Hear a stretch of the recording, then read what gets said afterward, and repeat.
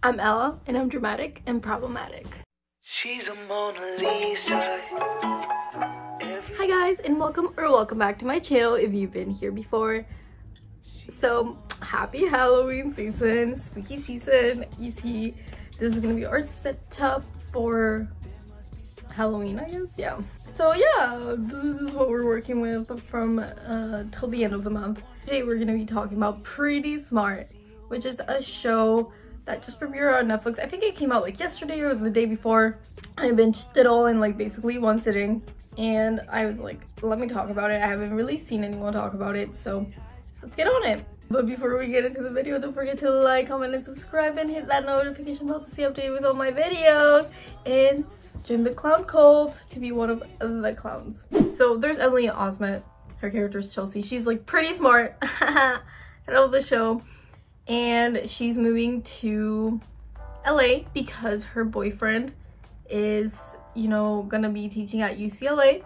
She's moving with him so she can like start focusing on her book, and like, you know, he's like financially supporting them. She's getting there a few days before her boyfriend. Her sister lives in LA, so she went to stay with her sister. That's the premise of the show, right? First off, we're gonna start with the characters. So first we have Chelsea. Hi. She's like a genius. She's this like really smart. I don't really know how old she is, to be honest. They don't really like say, but like she was dating a PhD student who just got into track for tenure. I don't think it was like a professor so far, but like it was someone teaching. I think she was a grad student at Harvard and she just graduated, but I'm not 100% sure. They're not like super clear on it. Even though like she's kind of like the main character driving the show, not my favorite character. I mean, like, I didn't hate her or anything, but she was kind of there, and I was kind of like, there's episodes like later on in the show that are focused on other characters, and I enjoyed those more than the episodes focused on her, if that makes sense. Has an issue with kind of taking action. Like, she has these plans that she wants to do, but she doesn't act on them really, and she just kind of lets things happen to her. And I mean, throughout the show, she improves on that. She doesn't do much in the show. She's writing a novel, and like that's kind of her whole character. Then we have Claire. You think I'm dumb, but I'm not. I have a life that I love. She's like the second protagonist, I'd say. She's Chelsea's sister, and so she's kind of like that vain, blonde, like airhead character, which I wish they had done a little more to deconstruct that trope. They don't. It's kind of at face value, like she's presented as stupid, and it's never really disproven, which again, like, it's not a big deal. Like, there can be stupid characters, but she's probably my least favorite character of the whole cast. She's just nice and stupid. Like, that's literally her whole character. She works at this restaurant, and like the whole like running gag of her is that like her boss always tells her to do work. She ends up like never doing work and like just talking to her friends, leaving work at random times, which I honestly, though, I do appreciate they made it into a joke, because sometimes in shows like they actually do that, and it's like that's just what they do, and their job, their bosses don't say anything. It's like, that's not how it works. But like, I'm glad it's like, I did think it was like a good joke. And then she kind of has like bad dating history. Like, she just is like always dating people but doesn't let it get too serious. That's basically her character. She's a really good person, and she's a really good friend. Other than like her like romantic relationships and all that, not someone who needs to change a lot. And I do appreciate it. It's like a character that needs to be there for other characters to play off.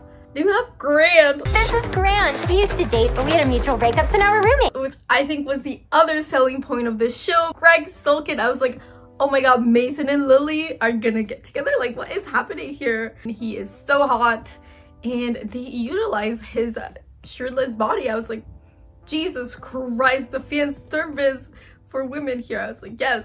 Grant's character, he is a trainer at a gym, and he's one of Claire's roommates, and they also used to date. I think it was like 2-3 years before the show starts that they used to date.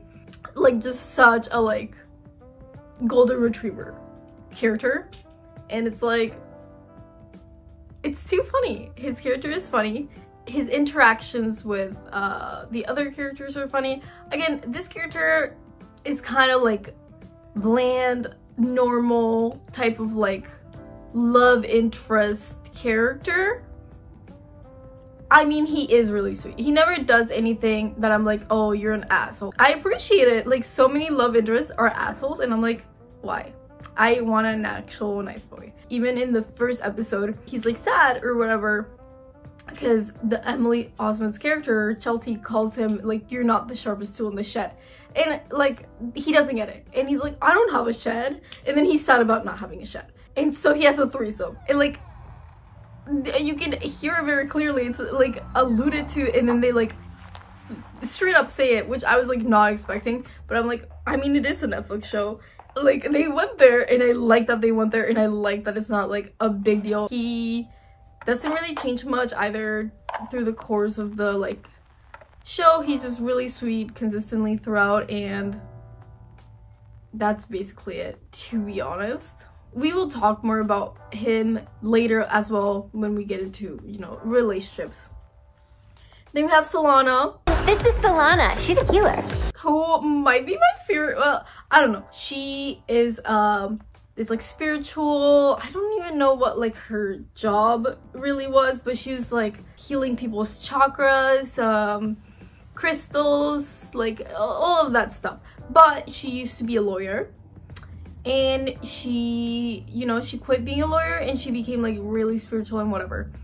But, you know, it's very much like that LA like vegan act, like not fake activism, performative activism type of. It's this, there's this one scene where it's like a mosquito's like buzzing around her. Dogs love vegans. They can sense we're less threatening. Gotcha, bitch. Which like, it's just like the perfect juxtaposition of her character. Later on, like, she also has this whole thing with like a rat, and like she's super scared of it, like she's grabbing a knife to kill it, but then she's like, no, we cannot murder animals. And it's just like her character struggling with like wanting to be like this good person, like according to what like a good person is by like societal standards, like being vegan, you know, spiritual, not killing, you know, all of that feels performative to a level. And I don't feel like it's something that she wants to do, but it's not something that she fully is. It's just kind of like making herself be that way, which I feel like is very relatable. Like, we all do like stuff because like performative and how it's seen and stuff. So I thought it was a really interesting character to have. She goes through a lot of like change in the season, even though it's not like super big a plot in the storyline, but I really did appreciate it, and I think it's the character that I probably relate the most to. And then last character, Jayden. So wonderful for you to finally meet me. Jayden's an influencer. No, honestly, I was like, Solana's my favorite, but like, I don't know, Jayden has to be my favorite.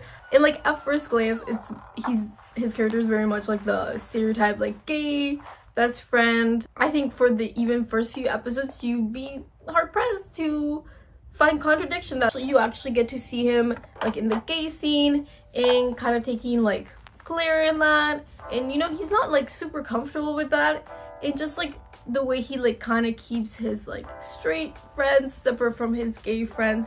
And yeah, it's very interesting. I think there's like 2 episodes that are centered on him. Even like from episode 1, he alludes a lot about like his relationship with his mom, because she was his manager growing up, and it all builds up to like a big conflict, which to me, like, it's not the main like conflict of the show, but to me that was like the best conflict. And you know, it's like this whole episode centered on him and his relationship with his mom, which I thought was very beautifully done. And he's just like, you know, a lot of his story, like his main storyline that's with his mom, is not centered on him being gay, which I like super appreciate. There's never a moment where he's like, you know, struggling with his sexuality, and that's so important to me, because I feel like so many of the stories that we assume about gay people is just about them coming out and just like how it's hard for them in the closet, stuff like that, which yes, we need that, but I've seen that, like Love Victor or Simon or whatever, I don't know, Love Simon, I think that's the movie.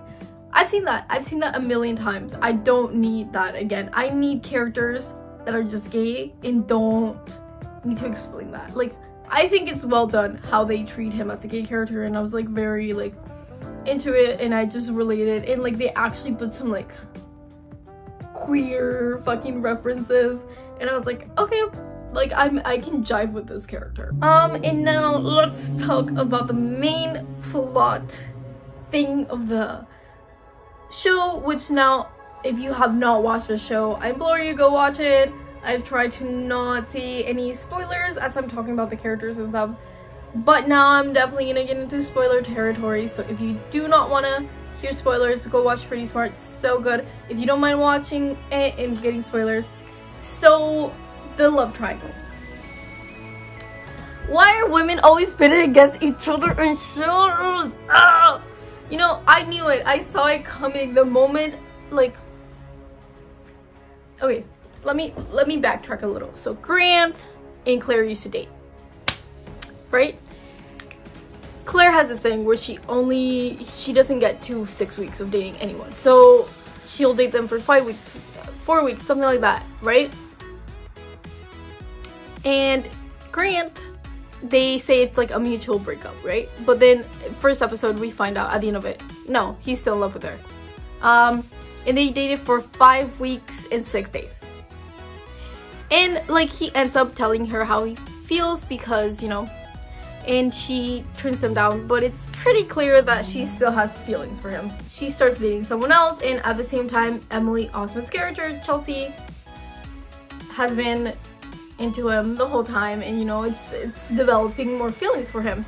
And they become really close friends. They're working together, and they genuinely grow to have this like connection and friendship that like I'm like, yes, I do. This is not like just a one-sided crush or anything. Like, you can tell these two people genuinely care for each other, and I'm here for it, right? Happens in the last episode that Claire is like, I still have feelings for Grant. Okay, so editing me here, and I just realized I did not do a very good job of explaining the whole situation leading up to the finale. Grant and Chelsea, in the penultimate episode, they're about to kiss, and like it ends and you think they kissed, but then, you know, it turns out they didn't. They were interrupted and they end up not kissing. And Grant's like, hey, like I really like you, it's not just like a kiss thing, and I want to date you. And she's like, hey, I don't know if my sister's gonna be okay with that. I don't think this is gonna work. And then he's like, no, she's about to meet her boyfriend's parents today, so she's definitely moved on. She's never had a relationship this serious, and you should talk to her. She spends the whole episode trying to find her sister to talk to her. And then Claire breaks up with her boyfriend and kisses Grant, and you know, Chelsea walks in after she doesn't see them kissing and is like, I need to talk to you, Claire. And like, that's literally the end of the show. See, I'm here for like the drama of like, I don't know, I'm not here for the drama. I just don't like this. Like, this didn't need to be the central point of the show. Like, yes, the characters could have gotten together, but I just didn't need like a love triangle. I'm sorry, I didn't need a love triangle. And especially not between these two sisters. That's the main point of the show, their bond or whatever. And I really did like their bond. It develops nicely, but like having them be in this love triangle literally is not cute. It's not fun. It doesn't add anything to me for the show, and it just like it's for drama, and like that's why it ended on a cliffhanger so people tune in for season 2. But it's cheap to me. I don't think we needed that. I'm sorry, I don't like it. I'm so sick of women being pitted against each other in shows, especially sisters. Like, it's just not what I enjoy. And like up until the moment that she kissed Grant, well, even that last episode, because I knew it was gonna happen, I was like, I enjoyed the show so much up until that, and I was like, great, like do this, because we don't have enough of this on television already. So yeah, that's my opinion. But before I go, let me talk to you. This show was so funny. I laughed so hard. I don't like, again, if you're here, spoilers. The best thing, I was like laughing, was when Chelsea she gets a call from her boyfriend who breaks up with her, and she comes back into the group and she's like, Dwayne just broke up with me. And Jayden's like, The Rock Johnson? Like, what? That was my favorite. And they do have like these little running gags, but they're not like super obvious and they don't like overdo it. So all in all, it was like, I don't know if like this is a sitcom or whatever. Yeah, it is a sitcom because it has a laughing track. It was pretty good for a sitcom. I did laugh a lot. The I'm smart, you're dumb, I feel like that was like not utilized that much. It's not like the big sticking point of the show to me. So like honestly, it's called Pretty Smart. I don't think it could have been called something else. Like the premise is like the least of it. I think it really just focuses on these characters in the relationship with each other, and it's really heartwarming. And yeah, if you're here, if you made it to this point and you haven't watched it yet, like go watch it. It's actually a really good show. And I mean, like I said, I didn't like the last bit. I think it's just too much. I just don't need these storylines anymore. Like, I'm good with like the whole, I don't need love triangles, especially with like two sisters and a guy. Like, no, why are you pitting them? Pisses me off. That's basically what I think. Yeah, I hope you enjoyed this video, and if you did, don't forget to like, comment, and subscribe, and hit that notification bell to stay updated with all my videos and join the clown cult. I'm trying to plug up the yeah, that's gonna be me for today. So yeah, I hope you're having a fantabulous day, afternoon, night, whatever time it is for you guys. I love you guys so much. Mwah. Picasso, she brushing against my hands. Seen you from around the way, you didn't give me the time of day. You be making moves that year, who really care what Simon say? All the bad things, girl, I had to look past that. Call yourself a dime, I'm just trying to get my cash back.